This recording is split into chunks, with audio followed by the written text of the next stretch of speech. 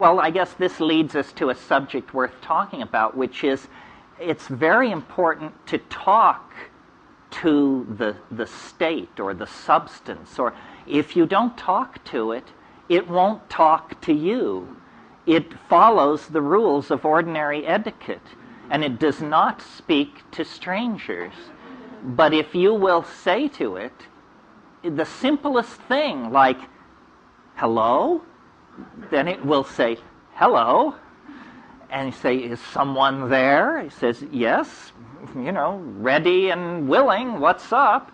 But if you don't speak to it, it won't do that. That is, to my mind, the strangest property of psilocybin, is this speaking in English business. I mean, LSD doesn't do that. Ayahuasca doesn't do that. Psilocybin does, for some reason. This is not my illusion. Nearly everybody who's spent time with it has commented on this. On DMT, you see who you hear on the mushrooms. On the mushrooms, you almost never encounter something that you can see. You see hallucinations, but you do not see the author of the data stream that's saying, did you know? I'll bet you did know, the standard form of address. But on DMT, they come bounding out of the woodwork. The strangest things happen on DMT, the most intense, and you can remember them. DMT is not like a psychedelic drug in the sense that you're getting into the contents of your hopes, memories, fears, and dreams. It's much more like a parallel continuum. It's much more as though you've broken through to some alien data space. One of the most puzzling things about DMT is it does not affect your mind. It simply replaces the world 100% with something completely unexpected. But your relationship to that unexpected thing is not one of exaggerated fear or exaggerated acceptance, as in, oh great, the world has just been replaced by elf machinery. Your reaction is exactly what it would be if it happened to you without DMT. You're appalled. You say, what happened? Because you don't feel your mind moving. You just see that the world has been replaced by something that you could not have even conceived of or imagined before. And these entities, these things which look like dribbling, self-dribbling jeweled basketballs, something that the NBA might take an interest in, you see them, and they present themselves to you. They use language to condense visible objects out of the air. Now, I don't know why they're doing that. I mean, perhaps on one level, I assume that they're trying to teach you to do that. On another level, they seem to be giving a demonstration of the fact that reality is made of language. They're saying, if you don't believe reality is made of language, here, I'll make you one. And then blibbledy blip, and there it is. And they hand it to you to be passed around in, slack-jawed amazement among the human beings. This technology that they possess of these objects made of gold and emerald and chalcedony and agate that are morphing themselves even as you look at them are,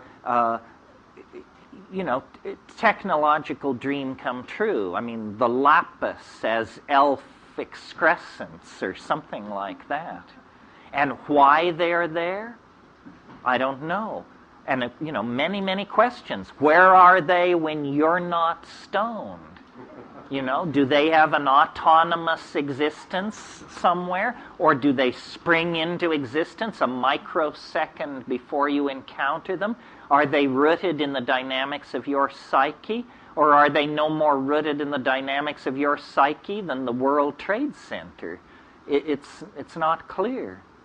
I mean, I think I mentioned at some point, just briefly, that the archetype of DMT is the circus. These things are clowns at one level. They're clowns. I mean, when you think of the circus, it's a very complex archetype. The circus is for children. It's a delight. But then, you know, and you take a child to a circus and there are 3 rings and absurd clown antics going on. But then you lift your eyes up to the top of the tent, and there the lady in the tiny spangled costume is hanging by her teeth, working without nets. It's about Eros and death. I think my first awareness of Eros was being 3 or 4, and these women in these tiny costumes spinning around and realizing, you know, if she falls, she dies. And then away from the center ring and all this action, there are the sideshows, the goat-faced boy, the thing in the bottle, the Siamese twins, and Fuzzy Charlie. All of that is also very DMT-like. It really is the archetype of the circus. I can remember when I was a kid in this small town in Colorado, every year at the 4th of July, the carnival would come to town for a week and set up, and we anticipated it throughout the year. But as soon as the carnival came to town, then you couldn't play outside after 9 o'clock at night, because carny people are different, we were told. And, you know, their means of support, sexual proclivities, and choice of intoxicants might have run counter to this Midwestern Catholic mining town I was in. And so then there's this sense of the disruption, the danger, the drama, the interest, the fun, and then they go away, and life is as if they had never been there at all. And that's what DMT is like. I mean, it's a secret of such magnitude that it's inconceivable how it has ever been kept. Because, you know, in a world where information was fairly weighted, we would spend as much time talking about DMT as we spend talking about, I don't know, the West Bank or something.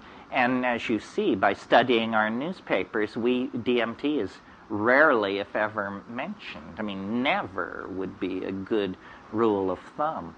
The Western mind is very queasy around these experiences that cast into doubt its cherished illusions about how reality is put together. And when you get to DMT, you have hit the main vein.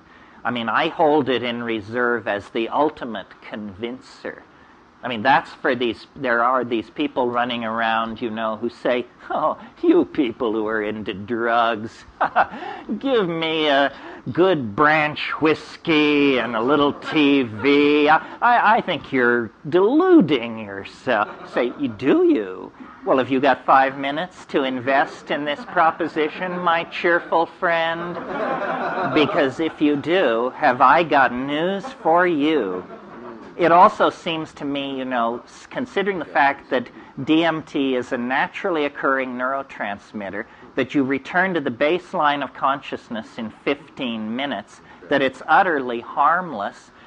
What's the matter with our critics? Why are they so phobic of it? You know, what is it? Are you tainted forever if you know the position of your enemy? Why are they so afraid to give it a chance? Well, I think I can answer my own question, quoting a wonderful thing Tim Leary said years ago. He said, LSD occasionally causes psychotic behavior in people who have not taken it. Right.